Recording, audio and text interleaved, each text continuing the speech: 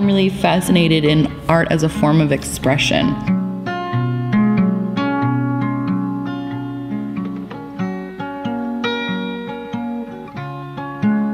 But I'm truly passionate and fascinated by the human condition. Just kind of one of the ways that it's like that's the language that I use to speak about my passion.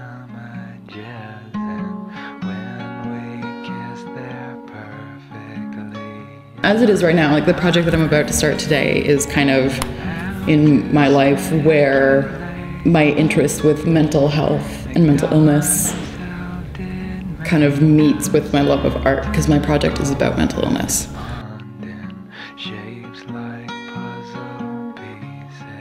So there's this stigma about mental health, like if there's something wrong with you mentally, like there's something wrong with you, but there isn't. There's nothing wrong with you. Like your brain is just a part of your body, and sometimes it gets sick.